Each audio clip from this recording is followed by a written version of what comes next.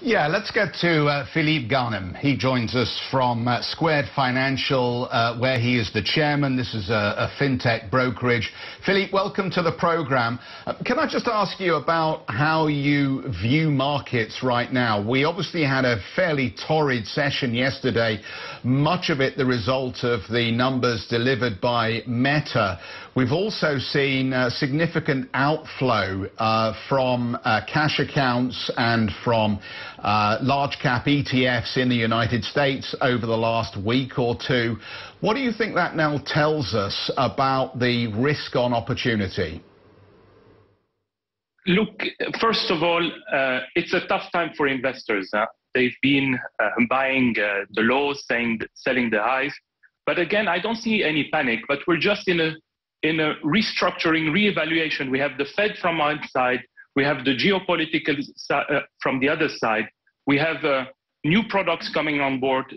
People are realizing the success of new digital tools and digital markets and new asset classes coming on board.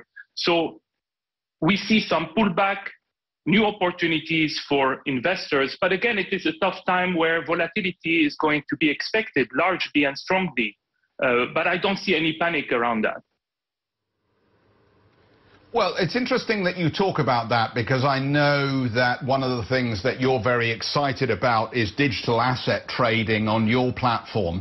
But if you look at crypto volume at the moment, it does appear to have fallen very sharply, I guess, as investors in those assets have become very nervous about big declines in headline prices.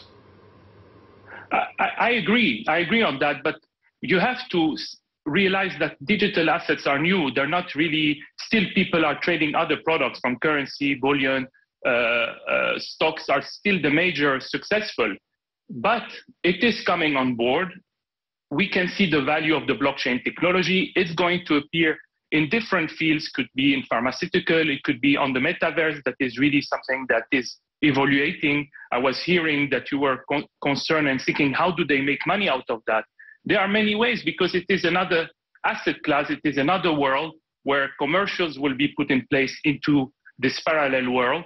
It needs maturity to develop, of course, but we can see the fight from the COPA side, this lawsuit that is going on, where Facebook and others are really fighting to protect, to remove those patterns and to push the crypto technology, the Bitcoin technology and the blockchain technology to be an open source.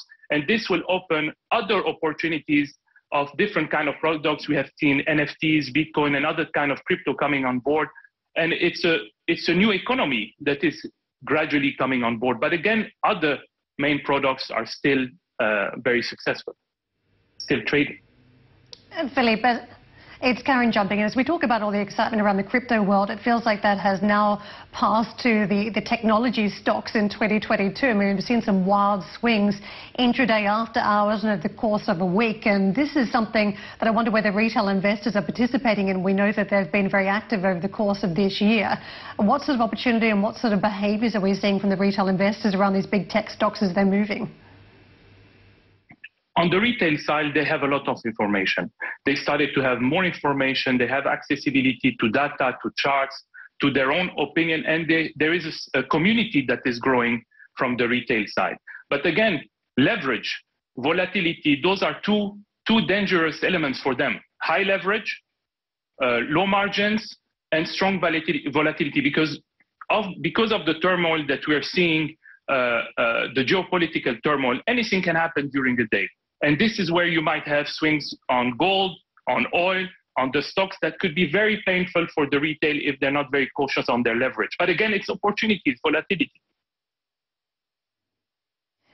Can I ask you about these particular names and how they're being traded? Because what we've had a very complex set of numbers crossing from a lot of these big companies about what traditional earnings are looking like at this point, whether it's just some pandemic noise that's coming in and out, inflationary pressures, or whether there's a fundamental problem for the long term around some of the names, from Meta in particular. How difficult is that for the retail trader to ascertain? Inflation, you've mentioned inflation. Inflation, in my opinion, is going to stay. And retail are trying to beat that 7% inflation to be able to make money on.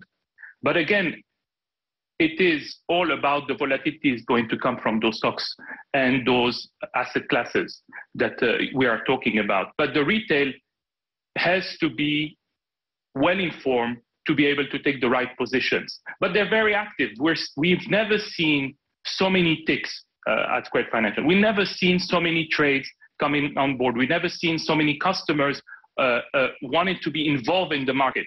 But again, the duty of any institution is to be able to push as much as we can information on the reality of those numbers, allow them to be able to be very well informed, but they want to be active in all asset classes.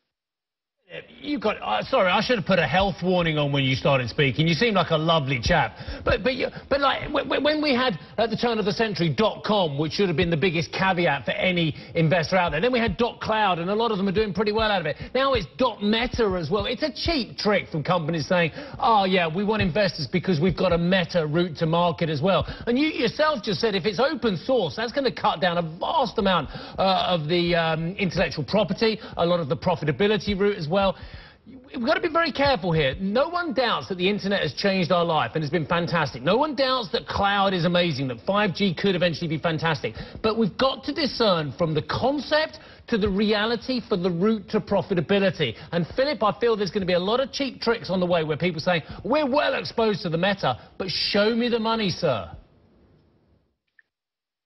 Look, digitalization has been pushed in our life so fast for the past 2 years because of COVID.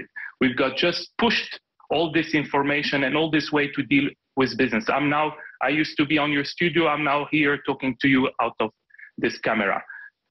Again, the metaverse is a concept that is a parallel life, parallel economy. But again, I suggest that investors have to be very prudent. Get to know what it is. Take your time to understand. But it is different than the .com environment because the .com was one element. Today, you have the digitalization, the online business, the online trading, the push of volatility through all digital assets. And again, you have so much information. If that much information is not pushed out and warnings towards those investors, at the end is their choice. I hear what you're saying, and I love technology. I genuinely adopt as much as I can. I love it. But you just said to me something at the start of this call. You said, look at me now. I used to be in the studio with you, and I love a chat across the desk, but I don't mind the chat now. But how much money is the company that has set up that amazing technology that shows me your fantastic face, InVision there? How much is it? I don't know if it's Zoom or Skype or Meet, Teams or whatever it is as well. But we're doing it for free, Philip. We're having this brilliant video chat now for nothing. It costs nothing for CNBC or for Squared Financial to do that. It's the profitability from this wonderful technology. That's what I want to see, sir. And then again, the valuations of those companies are huge. And this is where some people are looking at that. The valuation of those companies, you have valuation of tech companies that are just enormous and they don't make any penny. But they bring know-how, they bring studies. You have some innovative things that will come out of the blockchain technology through laboratories that will help our health. Am I specialized into the metaverse? I'm not. But again, what I can tell you, the strength of the blockchain technology, and if it goes open source, will allow a different kind of push towards areas we have not been there yet. Philippe, thank you so much for joining us. Good to see you. Philippe Ghanem, the chairman of Squared Financial.